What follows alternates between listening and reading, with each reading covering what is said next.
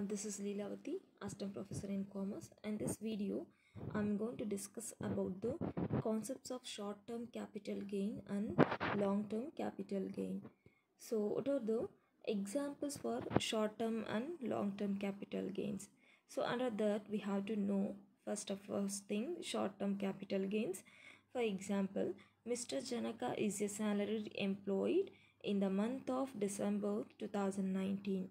He purchased 100 equity shares of X Limited at rupees 1400 per share from Bombay Stock Exchange. So this shares were sold in Bombay Stock Exchange in August 2020 at rupees 2000 per share. Securities transaction tax was paid at the time of sale. What will be the nature of capital gain in this case? So in this example they are given the salary employee they will be purchased 100 equity shares in X Limited at rupees 1400.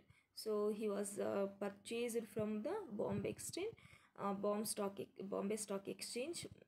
So in this, so that share should be shares sold at a August 2020. Okay, 2020 he sold rupees 2000 per share. So in this situation, security transaction tax was paid by him only. Then what will be the nature of capital gainer in case of this situation? See, shares were purchased in December 2019 were sold in August 2020. So that is sold after holding them for period of less than 12 months. Hence, the gain will be short term capital gain. So section 111 is applicable in case of short-term capital gain arising and transfer of equity shares or units of equity oriented mutual funds or unit of business trust which are transferred on the honor after 1/10/2004 through the recognized stock exchange, and such transaction is liable to securities transaction tax. So then if the conditions of section 111 are satisfied, then the short-term capital gain is termed as a short-term capital gain covered under the section 111. Such gain is charged a tax at 15% plus surcharge and assess as applicable. Then in given cases the shares were sold after holding them for less than 12 months.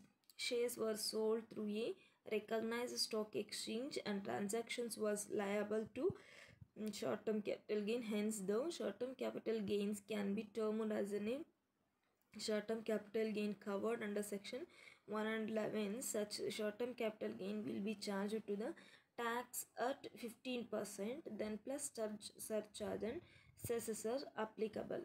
So in this question, see another situation. Mr. Kunal, age of 59 years, equity and resident. Though he is a retired person earning a monthly pension of rupees 5000. He purchased shares of SBI Limited in December 2019 and sold same in April 2020. Sold in Bombay Stock Exchange and short term is levied. The taxable short term capital gain amount to rupees 2 lakh 20,000. The part from pension income and gain and sale of shares, he is not having any other income. What will be his tax liability for the year 2020-21? So see here, the basic exemption limit in case of rupees 2,50,000 after adjustments of pension income of rupees 60,000 from the exemption limit of rupees 2,50,000. The balance will come to rupees 1,90,000. The balance of rupees 1,90,000 will be adjusted against short-term capital gain. The total short-term capital gain on sale of shares is rupees 2,20,000 and the available exemptions limit after adjustments of pension income is rupees 1,90,000. Hence, the balance of short-term capital gain left after adjustments of rupees 1,90,000 will come to rupees 30,000. The gain of the rupees 30,000 will be charged to tax at 15% plus cess at 4%.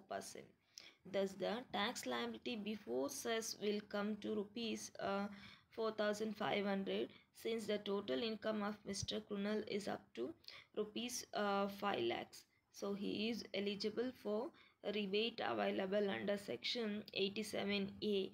Rebate shall be limited to taxpayers are rupees and to 12,500, whichever is less. Thank you.